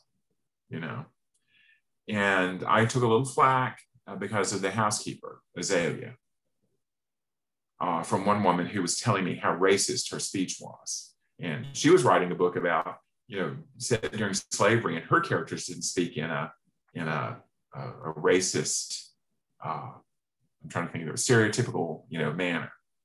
And it's like, well, honey, I grew up here. I know women like this. I work with them right now. I know what they sound like. Not everybody has a college education, and not everybody has subject-verb agreement, in their speech. I mean, you listen to Southern white people. I mean, my own mother, her grammar was terrible. She had a third-grade education, These people exist, But Azalea is a strong, intelligent, vibrant woman. And, she may not sound like she's got a PhD in English literature, but she sounds like a woman who's worked as a domestic all her life.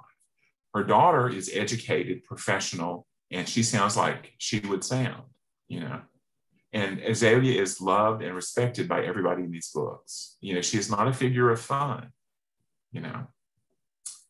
But she represents very well too. She represents a lot of women like her who still exist. I could have made her Hispanic, same thing, But it's our chance to represent. One of the things for me, growing up, I saw almost no gay men in books, or if I did, they were horrible stereotypes, and everything I read was very white, except for some racially stereotyped, like the old Nancy Drew books are full of racial stereotypes, which are very painful to read now. But now we have the opportunity to represent. And I'm not going to try to appropriate somebody else's culture and say, this is what, a young Black man today would sound like or do. I'm not going to write from that point of view, but we need to represent these characters. We need to bring in all the community if we can, if it's appropriate to the story. I don't have any token characters in my books. They have a reason for being there. And so, that's the thing. But to go back to what you said, that started this was the author. I can think of any number of authors that I met at the bookstore whose books I had not read, or authors I met at a mystery conference I had never read. But they were so charming and they were so interesting on their panels that I said, I'm going to read that person's book. So every time you're in public, that's your opportunity, to establish that connection and get them interested. you know, because if someone keeps, my friend who's staying with me at the moment was fussing at me because I'm wearing a t-shirt to this. He said, you can only make one first impression, right? And I said, yes, you can. But, you know, writers are writers. They're not going to be focused on whether I'm wearing a t-shirt or a tie and, you know, button-down collar. You know, they're not here to criticize what I'm wearing. You know, they want to hear me talk. That's what they're going to criticize. So, but anyway, enough of that. More questions. A couple things.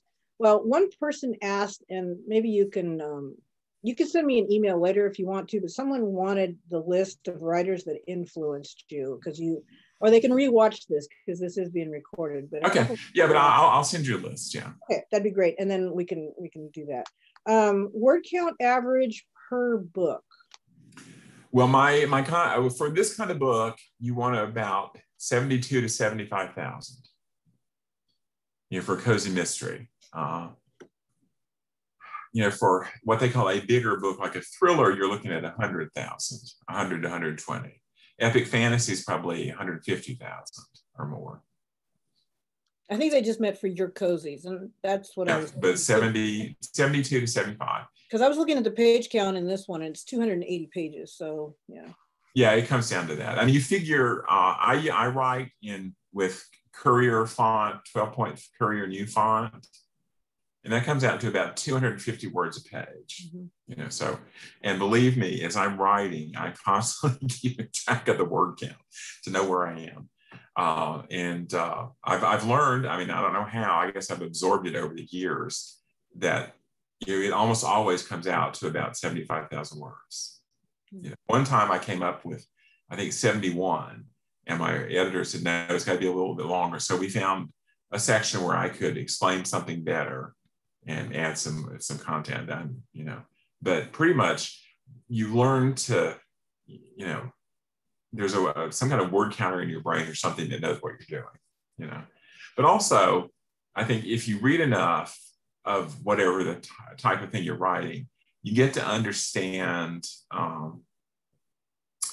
the development. You know, we need a plot point here and a plot point here, and then we need a major plot point here, and then a major reveal, and so forth and so on, until you get to the point where you know, okay, this is the big one. This is where we reveal all.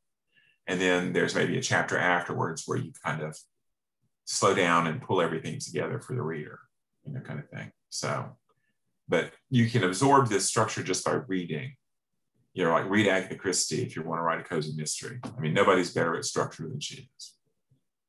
And her short stories are superb. I find short stories extremely hard to write because of the compression, you know, especially mystery stories, because you've got to have a plot, you know, in about 20 pages, you know. And I've written some short stories that I'm very proud of, but, you know, they were extremely hard to write. You do have the one short at the end of one of the books. I can't remember which one. Oh, at the end of Arsenic and Old Books. Yeah. Yeah. I was going to say, how Charlie met. A little bonus. Yeah. Yeah. Well, that one was the very first one to go into hardcover. So we wanted to give something a little bit extra to encourage people to buy the hardback and not wait for the paperback. So that's why. Yeah. And I thought about doing a couple of other short stories about different things to offer, you know, for free on the net. But, well, in one of them, the fifth book, The Silence of the Library, I wrote about one of my enthusiasms, the children's mystery books. Mm-hmm. And I created a fictional writer and series, a character named Veronica Thane, who's very much based on Nancy Drew. And there are excerpts from one of the books peppered throughout the book. And I had really intended to write that whole book and post it on my website. But I'm not always good about keeping track of time and how much time I've got to do this, that, and the other. And at that point, I had started to write 2 books a year. Plus, I work full time.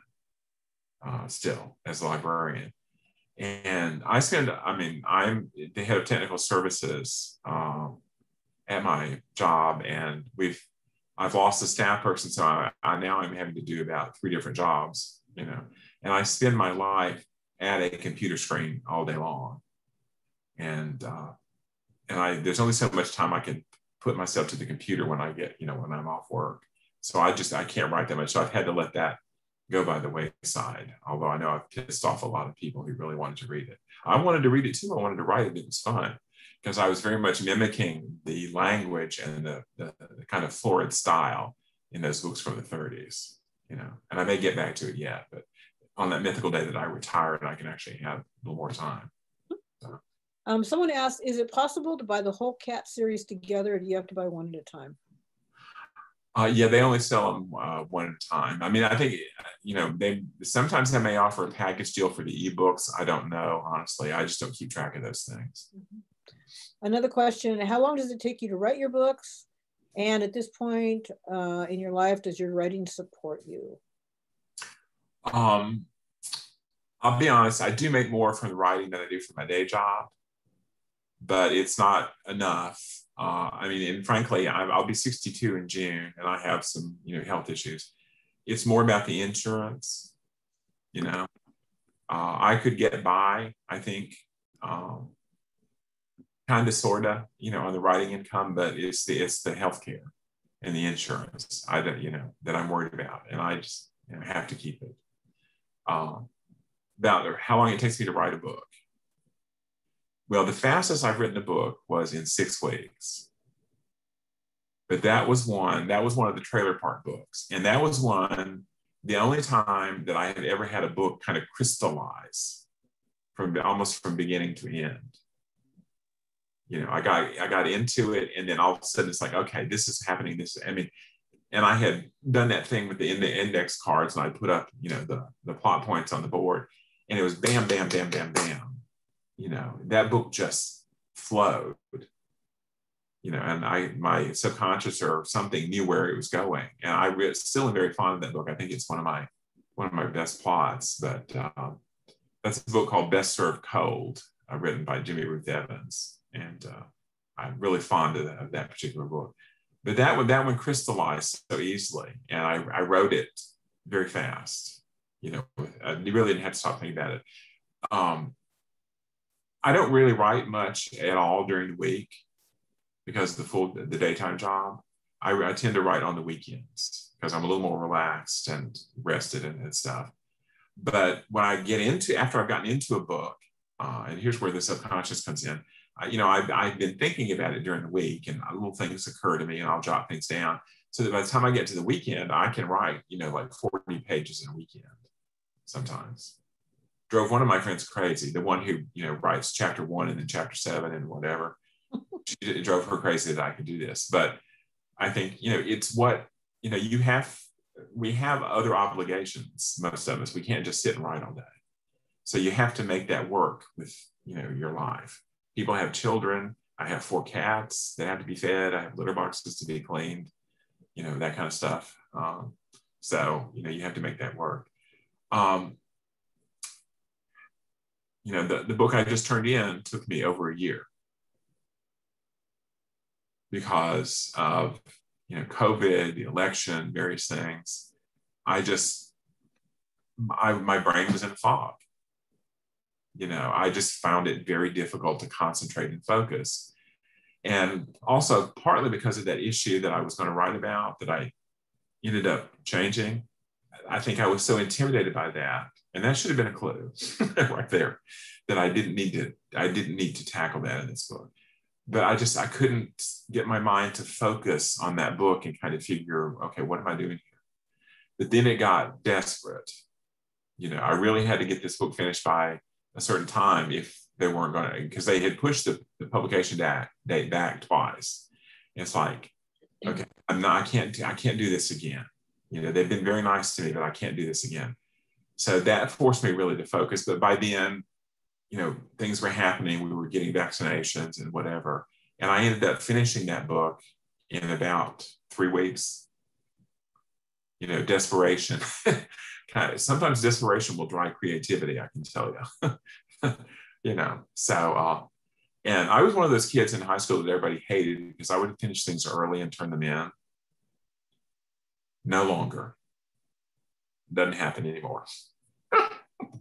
You know, the worst thing I can have is, okay, I've got a deadline and it's 7 months from now. Okay, well, I can take a month off. I can do this. No, you know. And my friends in my critique group used to laugh because they could always tell when I was getting close to a deadline, because the pages would start coming out faster and faster.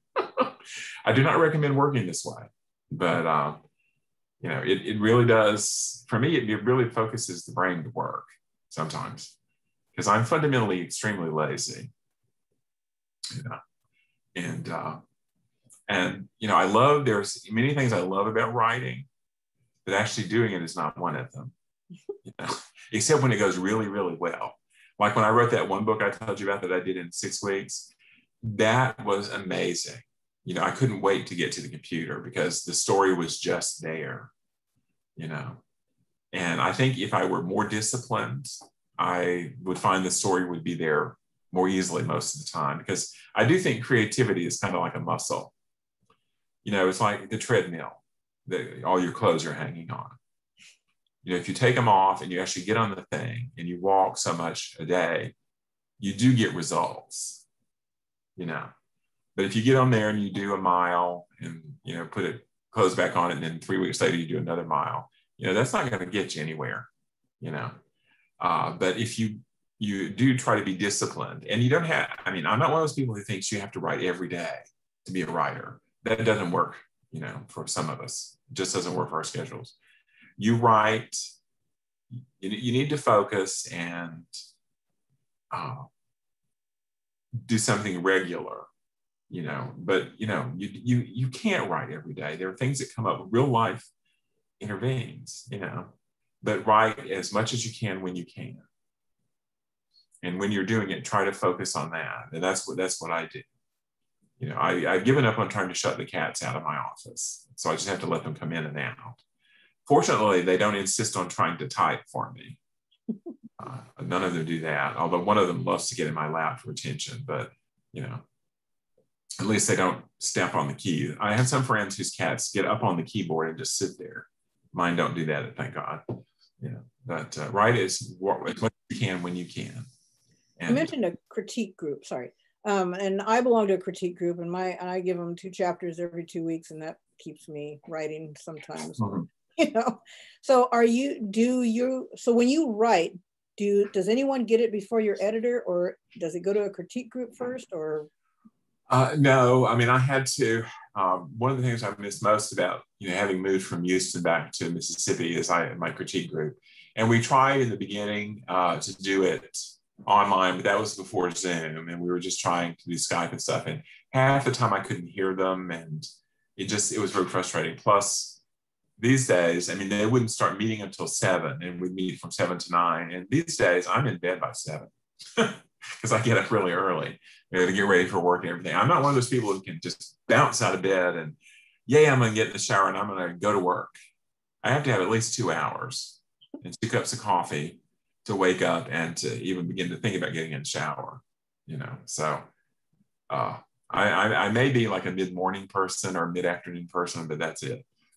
So it just didn't work for me anymore. And I haven't found a group here, I have 2 friends who often read the manuscript when they're beta readers when I first finish it. They will give me feedback, but pretty much it goes, to my editor. What about editing? Someone asked, how much editing do you do to your work before submission?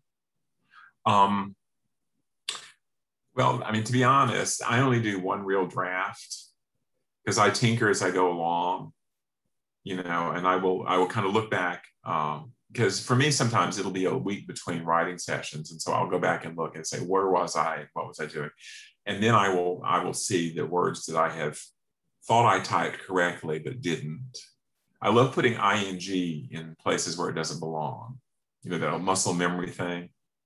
I find it hard to type the verb be without making it being, and imagine is usually imaging and things like that. Your muscle memory when you type a lot, you come in. So I catch those things and I go on, and then I will see, that doesn't make sense. That doesn't really make the point I thought it made. So I will tinker.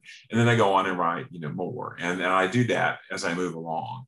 And then at some point I'll think, I should change that because I don't like that character's name, so I'm going to change it to this. And so, you go back through and whatever. So by the time I finish the book, I've gone through it, in various ways, several times. So, but then my editor reads it and gives me great comment. I mean, she actually reads the book, because some publishers these days, the big ones, they don't have a whole lot of time to read everything as thoroughly, but she reads it thoroughly, and I get extensive notes. It's all electronic now. It's no longer little yellow stickies on the print.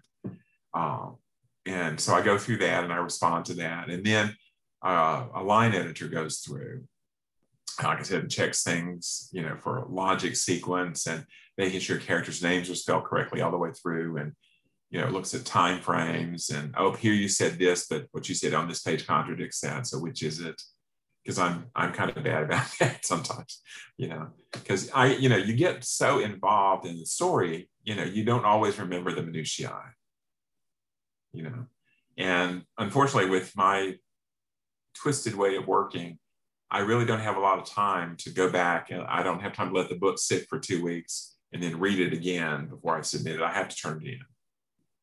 And I'm kind of lazy that way, because I know my editor is going to tell me what's wrong and what needs to be fixed. And I'm lucky that way. So. But it is a second set of eyes. I mean, it sounds like you have 2 and 3 sets of eyes really that are looking at it. Well, in a way, yeah. But the other thing, so you have to remember, I've been doing this a long time, and they know I can finish a book, and they know that it can be fixed. If I turn in something that, doesn't make my editor happy, then it can be fixed. We can work on it and fix it, So that's where I'm at an advantage of someone who's just starting out, who's only published a book or 2, And that's the thing, you have to kind of build a reputation of someone who can finish a book. And I have gotten less disciplined. I see somebody that's got a cute cat. Oh, look at that beautiful baby. I have 2 tuxedos. So anyway, but that's the point. But to go back to that earlier question, that how long does it take? I have about 9 months between books now, and I don't always use the whole 9 months. So, the next book is due August 15th, and I haven't started it yet. But I also have this thing is, I really don't like to start a book unless I know what the title's going to be. And, I can come up with titles and suggest them, but, the marketing people and the editorial board has to approve the title, So, but we finally have a title for the next book. And so now I can start writing it. I mean, I know the basic concept for it, and who the character is going to be and everything. But now that I have a title, it becomes real to me. It's not real to me until I have a title. And the title for the next one, you're the first people to hear this outside my agent, my editor, is Hiss Me Deadly. Cool. Because I always want something to do, with the cat, play on the cat, or, oh, there's another beautiful baby. Either play on the publishing, on the book angle, the library angle, or the cat angle. So that's why. And the covers are they painted? Someone paints the covers? Yeah. Somebody in the art department. And yes, for those of you who may have seen them, I know that's not a Maine Coon. I've complained about that from the beginning. Oh, looky there. Carla has a beautiful baby too. Is that a tortie? Yeah. I sent them pictures of Maine Coons, but the cats on my books are not as fluffy as they need to be. They've tried to make them more fluffy as time goes on, but they're not fluffy enough. Diesel's gained weight, yes, in the pictures. Yeah. Diesel weighs 35 pounds, so. Yeah. Let's see. Carla says, I tell people, oh, go ahead. I'm sorry. I was just going to read some of the stuff on here, but okay. Carla says, thank you for teaching me more about how to develop a relationship with booksellers and readers. I also love hearing about all the different characters in your books. I don't usually read cozies, but I'll check out Charlie and Diesel for sure. Well, thank you, Carla. I appreciate that. Charlie, you won't be disappointed, I will tell you. Which book was about the postpartum depression theme? Gosh, I was trying to remember. Carla, I have the book, so I'll look through it if he can't remember. That's the problem after you've written a number of these, is you don't always remember exactly what happens in which one. You just had the baby, and Yeah. I Was it Six Cats a Slaying? You know what? I think it was. It was Yeah. the one. The Christmas one. That was Yeah. my favorite one out of all of them. Do you have a favorite out of all of them? Well, it's hard, you know, because you know, it's like which is your favorite child? You know, you don't want the other children to find out about it. I have a particular fondness for that book because it was a holiday themed, and I wanted to do that, but also because of the relationships in that book, the 5 abandoned kittens and things. And that's one where I came up with the title before I had any idea about what the story was going to be. Because you know, they specifically wanted me to do a holiday themed one, and I was going to do Christmas. And I thought of Six Cats a Slaying, and that's why Charlie finds 5 kittens on the doorstep. You know, and then I went from there. But I have a particular fondness for that one. But I also Careless Whiskers. I had great fun with the plot of that one and some of the minor characters, and it's got some, I think, really fun twists in it. And I got to pay tribute to a writer whose books I really like, Michael Dahl, and his characters in that book. So, you know, there are little in jokes I put in them sometimes that mean nothing to anybody except me. You know, so, or unless you're an old movie buff, The Powerful Truth. If you're an old movie buff, you might have picked up on that one. That was a takeoff on the Cary Grant, Irene Dunne movie, The Awful Truth. So. Well, I think it's an author's prerogative. I mean, I've put little things in mind that only the person reading it might see something. I mean, a certain person, if they read it, right, they'll be like, oh my gosh, I know what that's all about, but not everybody's going to know. Right. But, well, know, and I throw in in names of, you know, people I know. And I mean, I've named buildings on campus of the little college after 2 of my favorite professors from undergraduate, you know, degree. And, you know, and I threw in the name of a sales rep I worked with in Texas. In one of the books, 12 Angry Librarians, there's an academic librarian conference in town. And her name is Carol Seiler, and I named the sales rep in the book after her. But I didn't tell her. And I knew she read my books. And then one day out of the blue, I get this excited message from Facebook, Dean, you put me in a book, you know. And I just get a kick out of doing that. And people get a kick out of that. You know, and it's just fun sometimes throwing those names in there. Yeah. So. Any other questions? Let's see. Julie says, I also learned a lot from your sharing, Dean, and Diesel makes me want a Maine Coon too. I know, I really want one, but mine are all rescues, and you know, they come when they come. You know, I had an older pair, and then I don't know if any of you have read Carolyn Haynes, the Delta Girls, Daddy's Girls. Well, they're set in the Mississippi Delta. And Carolyn is a big animal advocate, and she's like my big sister. And we went to visit her several years ago at Thanksgiving. And she said, could you do me a favor? There's a friend in North Mississippi. I found a dog for her, and she'll meet you in Jackson, which I live in the Jackson area. She said, would you mind taking the dog back with you to Jackson? She'll meet you there and pick her up. And I said, well, sure. I'm happy to have a little dog find a home. And Carolyn says, well, we have to go pick her up at the vet's. This was at Thanksgiving. And she said, oh, and while you're there, they also, somebody dumped 6 kittens on them. And she said, I know you have 2 cats. She said, but you can at least look at them. Okay. I said, okay, I'll look at them. And we get there, and there are these 2 tiny little kittens. They're both tuxedos. And we go in, and the veterinarian opens the little cage, and one of them immediately climbs out and wants to be in my hands, in my arms. And I'm thinking, oh, hell, I don't need 2 more cats. And Carolyn said, well, you only have to take 1. I said, look at them. You know, they're obviously bonded. I can't take 1 and leave the other one. So I brought them home, and they're Bert and Ernie. You know, they're about 3.5 now. And they're so fun. And, you know, Bert is timid and shy as easily. And Ernie is the smallest of my 4 cats, but he's got the biggest personality. You know, he's afraid of nothing. So, but anyway, I'm not sure why I got there, but anyway, they're you know, and I pick up on things for Ramses to do. That's the other cat who comes in later in the series. I pick up on things for him to do based on my menagerie, you know.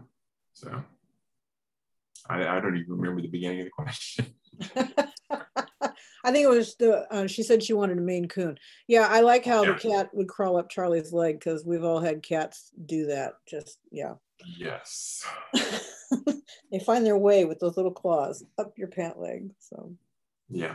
Anyway, I think, let's see. Oh, Janet just says, sorry, let's see, Dean is great. Love his personality and all the great information. He made another. Thank you. Thanks. Janet is our Writers of Kern secretary. So. Oh, well, thank you. So, anyway, Dean, thank you so much. I will send you an email afterwards as a reminder about the list, and okay, kind of a follow-up after today. Yeah. Thank you so much for taking the time, speaking to everybody, just being you know. Well, thank you. I mean, it's a pleasure for me. I mean, I used to do this, you know, more often, but, you know, opportunities have not been there for a while, that this makes it more possible. And I appreciate you all taking your time to listen to me ramble on. So I appreciate it very much. Thank you. Anyway, thanks, Dean. Have a wonderful day. With her thumbs up and Julie applauding. Thank you. Thank you, everyone, for being here, and we will see you again next month. Take care.